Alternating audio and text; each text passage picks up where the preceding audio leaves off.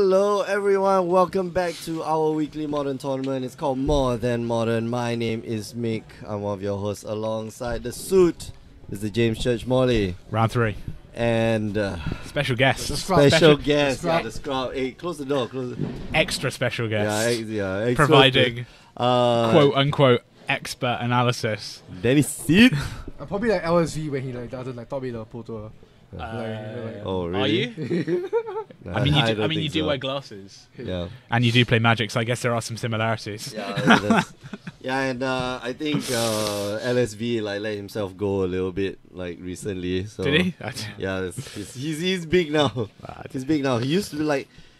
So before he started the streaming, not the streaming stuff, but like becoming like a permanent on the coverage team, like he was like kind of big, and then he got like there was like 2-3 years that he was like really in shape. Yeah, I'm doing a diet for the Invitational. Oh whoa! And then now he's like let go a little bit. It's fine. But that's like it's a good shape. I understand. Like, yeah, I understand that the rigors of modern day life. So much good food. You want to eat all of the sugar. Anyway, in the future we have like David playing. He's playing Mardu Pyromancer. That is picking up in modern recently. Yeah, it's quite interesting. Like you wouldn't think that Pyromancer would be in a non-blue shell. Yeah, belongs in a non-blue shell, but it does. Somehow it does. It's we talked about this before on the stream, like how in theory it's a good card. It can generate so much incremental advantage. In reality, there aren't the cheap spells available to leverage it effectively. Not anymore. I mean, like you've lost what's that? The Taxian Probe. Yeah, Taxian Probe. Yeah, and that gut shot isn't as strong anymore. Like you don't have. People are stopping. Yeah, people are not playing the this young Pyromancer anymore. Yeah, you need to go deep. Great. Have Noxious Revival. Get all the free spells. Wow. Okay. Yeah. So, so you can see a Lingering Souls block. Two Lingering Souls on the Inkmoth Nexus. Yep. And David, very rare to see David play. But nowadays, last week we saw David. Like David is from the old guard. Like if you played Magic back in the day, right, you'll know this guy. Yeah. He's like the number. I think number 1 or number 2 guys like sitting in at Bishan MRT, and so he's one of the old guard. The reason why I'm saying that is because he's one of the old judges. Yeah. Like he's still a judge. He's still a judge. I don't know. Is he still a judge? Well, L1. I guess there's no quota. Well, I believe David was like L. He's a. He's an L1. L1, yeah. But back in the day, like you didn't have a lot of judges. It's not like today. It's like everywhere you throw a stone into this audience, like 4 judges. Like 1 or 2 judges. Yeah, I'm a judge. You're a judge. We're all watching people. Yeah, we're all watching people making snarky comments. We're all judging. So whatever. Some of us more qualified than others. Yeah. Clearly, but I wasn't trying to. Well, I didn't say it. Oh man, Blood Moon here is going to be so awesome. It stops a lot of things. It stops the Inkmoth. It stops the Spire. It shuts him down from anything, but it doesn't really matter at this point. Unless he has a Master of Ethereum, which does. Yeah. Yeah, mountain. Guess what? Everything's a mountain. You get a mountain. You get a mountain. You want a mountain. But they are still okay. So, if you are curious, they are still lands, or they are still artifacts. Sorry. Only the it becomes a mountain. Oh, it becomes a flying mountain. Yeah. Okay. Wait. So can he beat? Can he attack?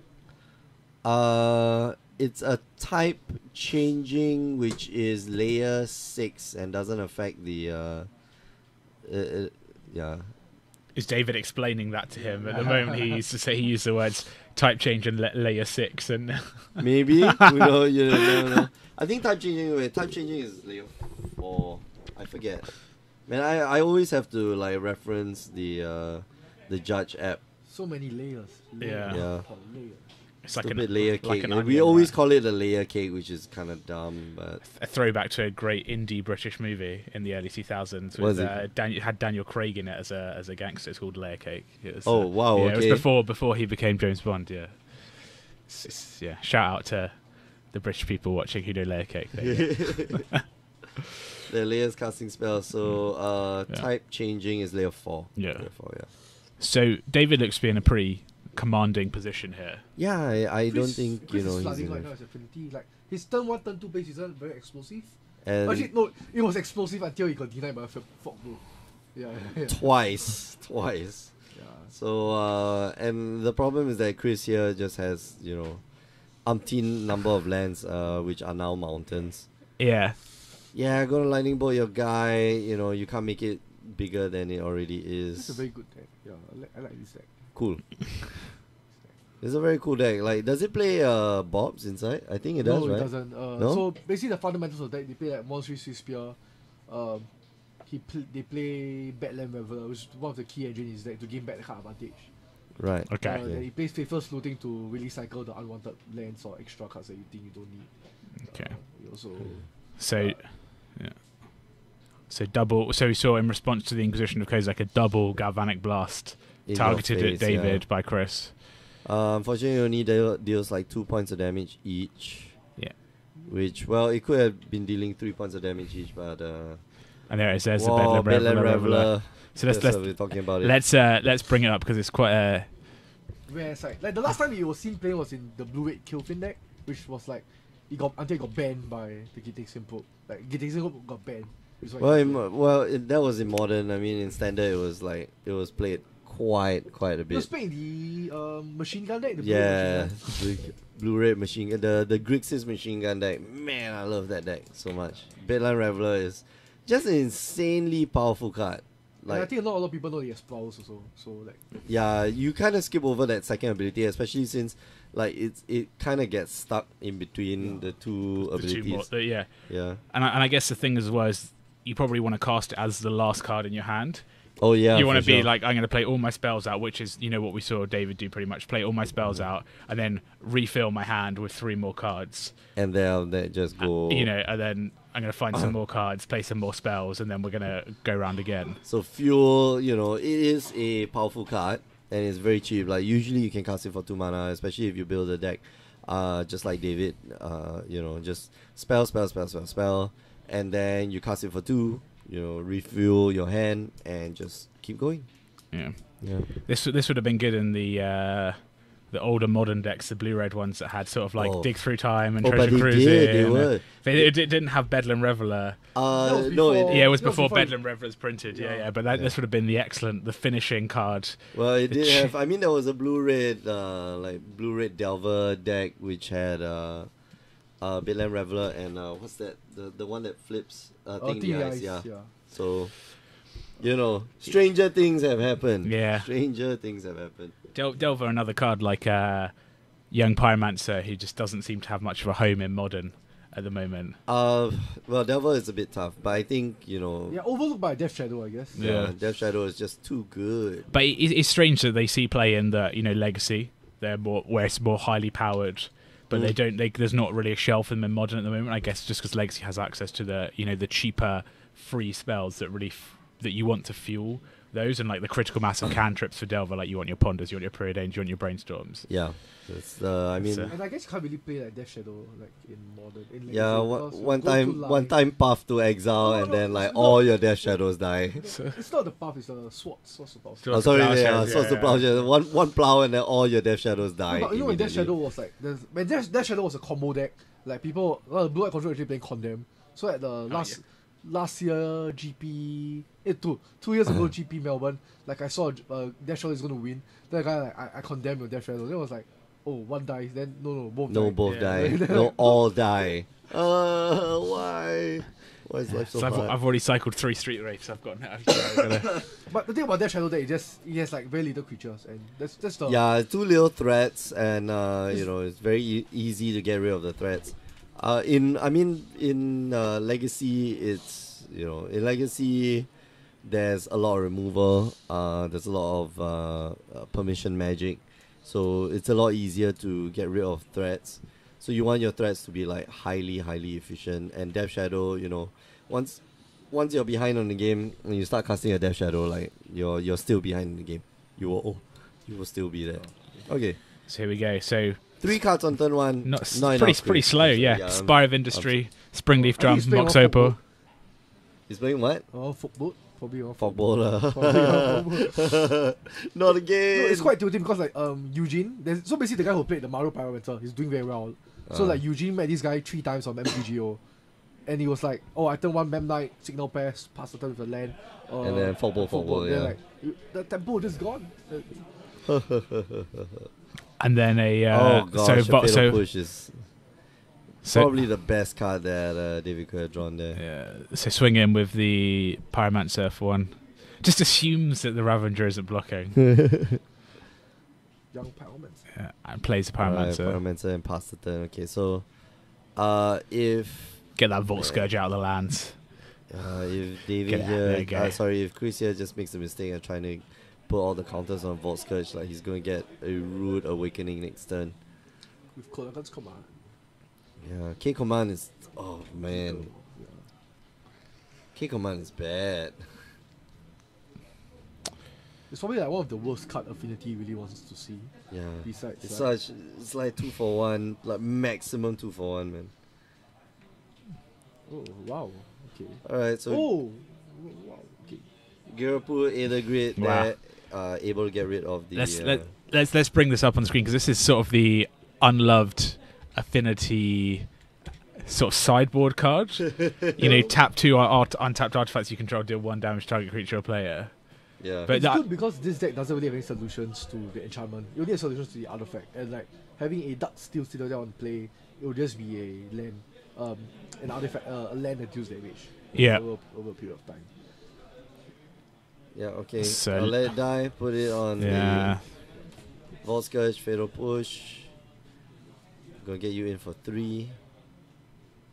Just passes the turn. David here, well, that would have been more awesome if like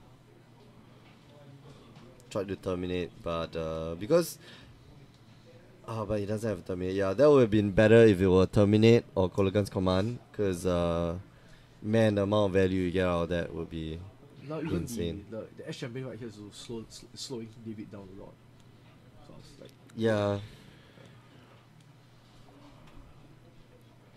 Gonna be a bit So, tough. so there's not really much that David has in his deck that can deal with the ex-champion. No, I don't think You so. know, There's what this- if has Metacraft has protection from Wow. okay. everything? Is that yeah, protection from colored. protection from colors? Yeah. That would have been like really backbreaking because of the Yeah, the cranial plating. Yeah. that you know, Inquisition of Kozilek came at a very But David still needs to find an article for the ex-champion, presumably. He can go by the air with 30 green souls. That's fast enough. He just have to find a way to slow down the damage. Like stop burst damage like cranial plating. And he's got, I mean, like what's that, the one that makes you sacrifice a creature and you take 2 damage. A diabolic? No, it's not No, edict. no. Yeah, it's a edict effect, but then Oh, it's guest verdicts, is it? Not? Is it No. It's the Mardu colored instant. Crackling Oh, Doom. geez. Crackling Doom. That's yeah, the there one, we yeah. go. Crackling So Doom. Crackling Doom is a Let's bring up Crackling Doom as a Oh, I hate the card. When it was in standard. standard all star. yeah. Crackling Doom and Goblin Dark Dwellers to bring your man, Crackling yeah, Doom dude. back. And then remove everything of yours. Whoa, okay, This lots and lots is of what we flyers. want. Like the Yeah. fires the one that. Yeah, but you know, Chris is just going to shoot them all down like this turn. Piang, piang, piang, you know, Yeah. Yeah, shoot your flyers down, shoot and your flyer and you know, down. yeah, and you know, while David, you know, can try and race the ex-champion, there is a tension as well with Chris just being able to permanently tap his artifacts to deal damage And every I thought that turn. cranial plating is like quite quite. Yeah, yeah. I It's mean, gonna be fatal. Alright. Gonna try to get rid of your Monastery Spear here. Probably. But I'm pretty sure David did not expect the integrate. Yeah. Yeah.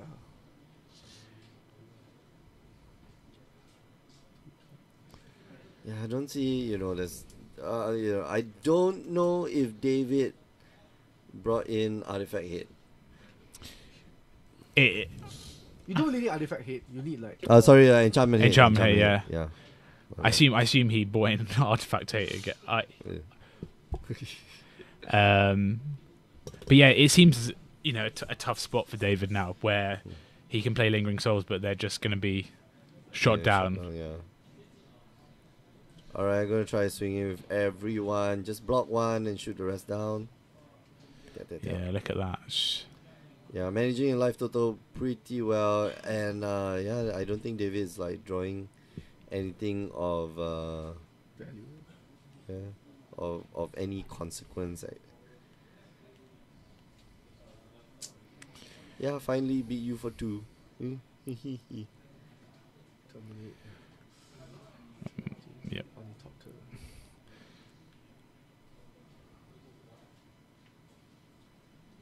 Yep, so terminate on the Ornithopter, and then in response, Chris taps the Ornithopter and the Darksteel Citadel Steel 1 damage to David.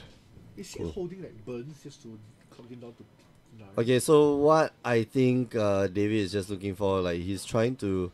So right now, just push up the board such that Chris has to deal with the board. Otherwise, he's gonna be facing a faster clock. But David is probably trying to find like bolt, bolt, fog bolt or something like that, and just a series of burns that I could just like burn your face with. Yeah, so here you go. So Colligan's command. Yeah, destroy target artifact and then deal 2 to you. Yeah. So he basically just wants. I might actually bring back a creature, like bring back a young Pyromancer, hoping to clock. But No, but the Girapur Aether Grey is Just shoots it down. Yeah. Just gonna get rid of it. So it's at 7. So it's bolting. So lightning bolt, go down to 5. 5. Fog bolt. Fog bolt and lightning bolt. There's a lightning bolt. There's one. Okay.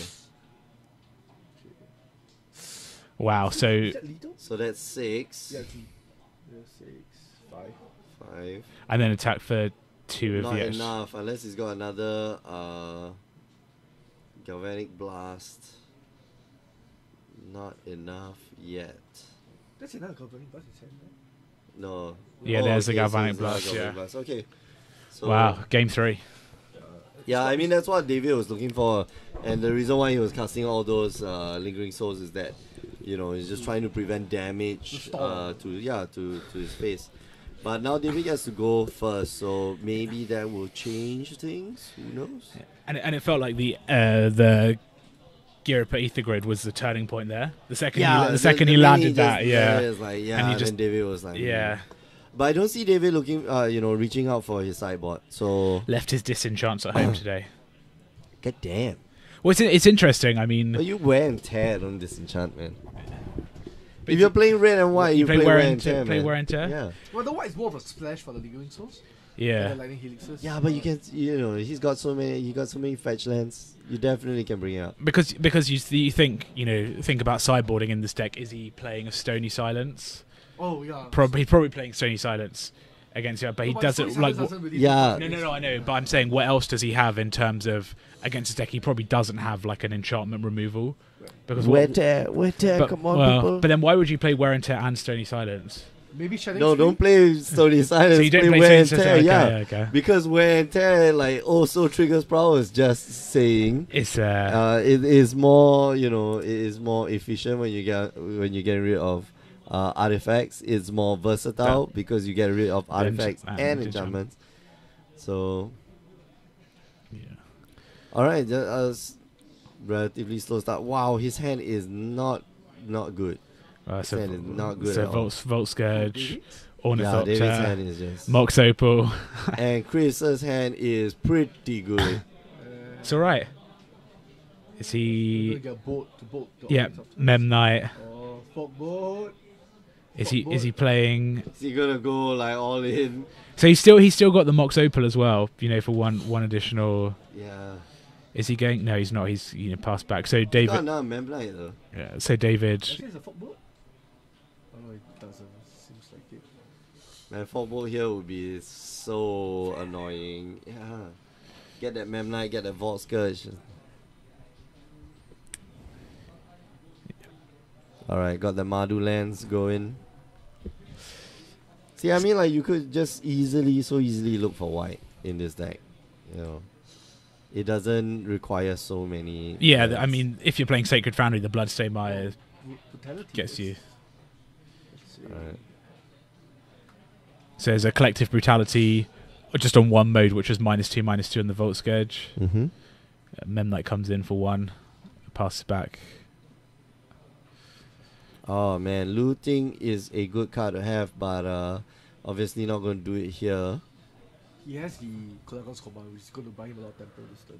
Jeez. Oh, okay. He chooses not to. Oh, Okay, come on, go get rid of those two Two creatures. Oh, do you have another K command? yeah, he does. Yeah. Okay, come on. Oh, wow. And you know he's lost Manocraft, by the way. Nope. No. Nope. It's back. It's back. He's back. It's at. What happened if he K command and he selects destroy artifact? And No, he can't do it at the same time. So yeah. Well, but double K command is pretty strong. Insane. But Davies on the back foot. Acquisition. Inquisition, Galvanic Blast to the face in response. Deal 4 damage to you. I think maybe Chris might edge out the win here, and Well, it should be 4th Should be point at of 8, damage. Yeah, it should be at 8. Okay. Faithless looting. got to this guy too well that Fatal Push here not going to be. So very double useful. Bedlam Reveler goes to the graveyard. And I feel like he's tapped his lands wrong there. He wanted to keep the black up for Fatal Push. Well, he didn't think it was. Yeah, would he be didn't think he'd drawing draw it, yeah. the Fatal Push anyway. So, wow.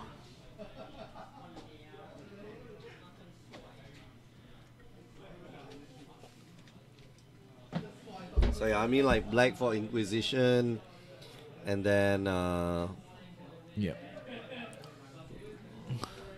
So down to 4. Attack with the Blink Moth Nexus. yeah, I think it's gonna be a bit tough for David to get I back. felt in it the was game. too hasty with the Colagans command. Uh, I felt like the second Colagans command I felt it was too hasty. Go have waited. Wow, so he's going to play Bedlam So- Reveler number 3. And he's going to discard his hand, which... So he needs to discard his hand. yeah, where- he needs to discard a hand Yeah, first. so you discard your hand, yeah. Yep. So discard the Terminate and the Fatal Push. And then, and then draw 3 new cards. So this is a blocker. You can't block the Edge Champion. Well, you can't block the Ice Champion anyway. And you know Chris might have Cranial plating. Wow, and that's it. Oh, Yeah, that's hot dang. yeah. That's a good top deck. And that's the game. Chris here takes it 2-1. Congrats. Very good. Very quick- That was a comeback. I think it went downhill due to the integrate. Like Yeah, the Aether Grid was like that. That second game was just Aether Grid dominated the second game, and David was like one draw away from just getting that win there. But that second game was close. This third game, I don't know. David I kept felt the a key very command was- sketching hand. I felt the key command was too. The second one was too fast. Like you could have waited. He could have waited and did an end step, take a few damage. Okay, I'm going to get rid of your Mox Open and this.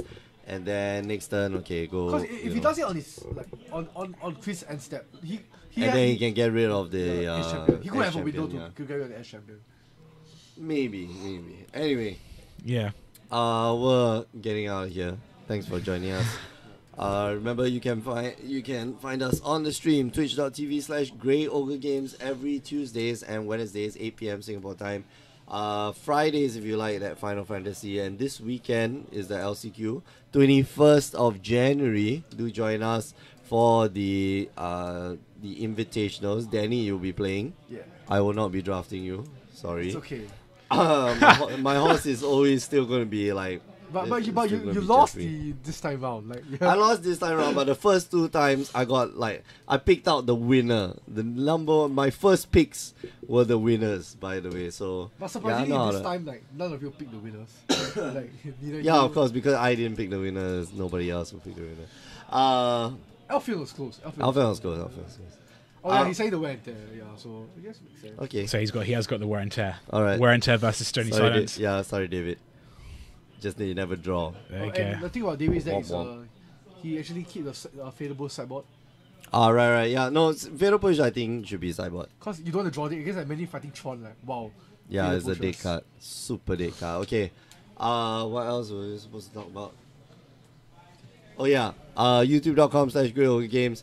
And do go down to our website, greatogames.com, to find out more about the seasonal qualifiers or the invitationals, everything of that stuff. Okay, we're going to call it a night. Thanks for joining us. See you guys next week. Bye-bye.